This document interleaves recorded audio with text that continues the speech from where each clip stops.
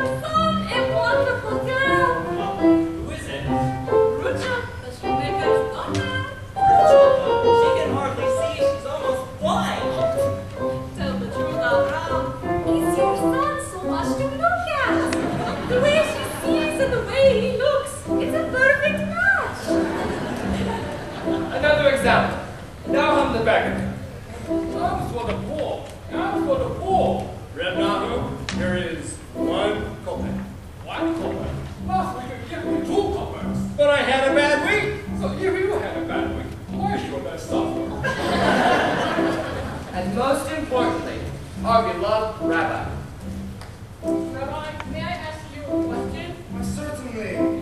Is there a proper blessing for the Tsar? For the Tsar? A blessing for the Tsar? Of course, of course. A blessing for the Tsar. May God bless and keep the Tsar far away from us.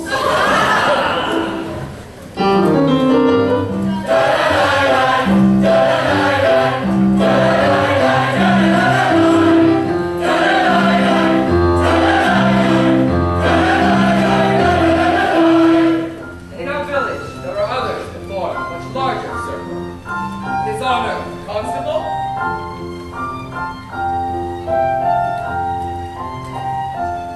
His honor, the priest.